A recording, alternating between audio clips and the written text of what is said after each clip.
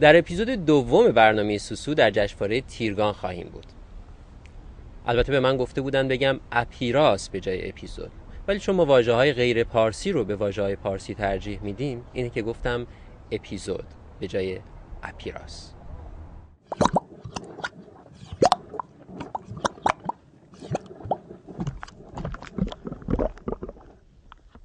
جشنواره تیرگان بزرگترین جشنواره ایرانی خارج از کشور هست که هر 2 سال در تورنتو کانادا برگزار میشه.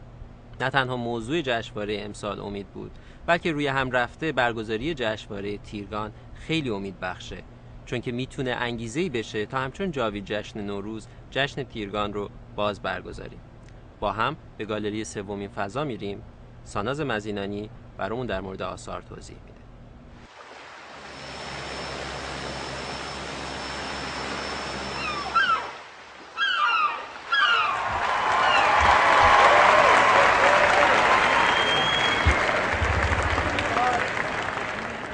Welcome to Tirgan and to the third space exhibition. I'm Sanaz Mazinani and I'm the curator of this show.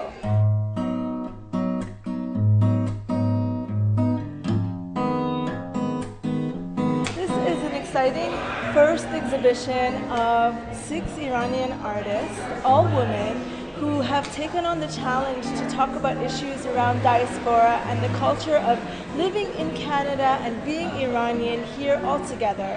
And all the artists in the show look at what happens when you come from Iran, or anywhere else for that matter, into a new country and make it your own.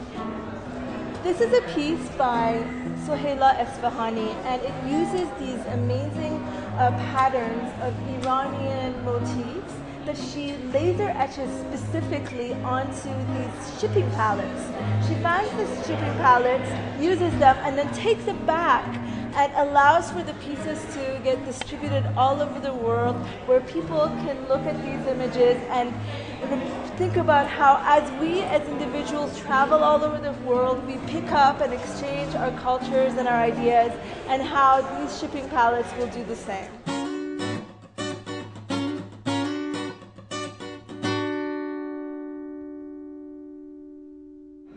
This is the work of Negar Farajiani, and she is the only artist in the exhibition living in Iran. Her project responds to the dialogue between people who live outside of Iran and those who live inside. So it's kind of a reverse diaspora. And she's interested in how her identity is formed by the different levels of conversation that are had, whether it's posts on Facebook or what she learns about movies, and the kind of disjunction and overlap of all the different parts of her life that come together to make a whole. This is the work of Elnaz Maassoumian. Elnaz is a young artist who studied architectural visualization. And she's really interested in how the spaces that we find ourselves, the places that we live, affect the way that we feel. So the walls that surround us may be really rigid, but so she decided to make this piece out of packing tape and plastic wrap, something that's very malleable and flexible, imagining a world where all the walls are very see-through and very flexible, where we can better share our own experiences.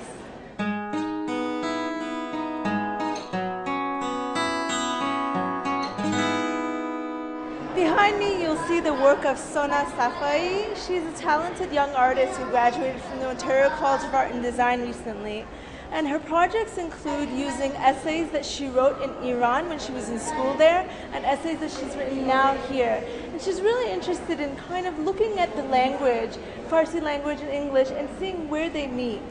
In another video, she writes the Iranian alphabet, which is 32 letters, and the English alphabet, which is 26. And as she finishes writing them, she plans it so that one moment at the end, the two converge simultaneously. And it becomes this beautiful, hopeful gesture. سال گذشته در دانشگاه کنکوردیای مونتریال اثری رو از یکی از دانشجوهای ایرانی به نام شقایق شیرینباب دیدیم.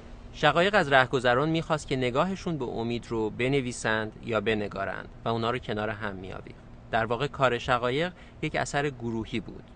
در تیرگان امسال دوباره اون رو اجرا کرد. سلام، اسم من شغایغ شیرینباب. برای جشنواره تیرگان امسال من دارم یک کار گروهی میکنم. از آدمایی که میان فستیوال تیرگان رو ببینن دعوت میکنم که بیان نظرشون رو راجع به امید بنویسن یا اینکه یه چیزی بکشن، هرچی که تصور میکنن امید براش تو ذهنشون به وجود میاره رو بکشن و اینجا نصب کنن. من بیشتر دوست داشتم یک کار کامیونیتی انجام بدم که آدمای عادی که ممکنه در طی روز کار هنری انجام ندن و بازدیدکننده‌های عادی تیرگان باشن بیان و بتونن از طریق این پروژه احساسشون و فکرشون رو راجع به امید بیان کنن. من سال 2008 اومدم کانادا. یک ماه بعد از اینکه اومده بودم کانادا تو جشنواره تیرگان 2008 شرکت کردم و چون که تازه اومده بودم کانادا خب یه ذره دلم برای وطنم تنگ شده بود، دلم برای خانواده‌ام تنگ شده بود و نمی‌دونستم که چجوری، همه چی برام جدید بود. ولی خب با شرکت توی تیرگان، با دیدن این همه ایرانی و این کامیونیتی بزرگ و این همه کار هنری و خیلی امیدوار شدم و خودم تصمیم گرفتم هنر رو به عنوان یک وسیله برای خودم انتخاب کردم که بتونم به این محیط جدید عادت کنم، به دلتنگی خودم غلبه کنم و خب خیلی هم خوب بوده. امیدوارم لذت ببرن بقیه مردم دوست داشته باشن شرکت کنم.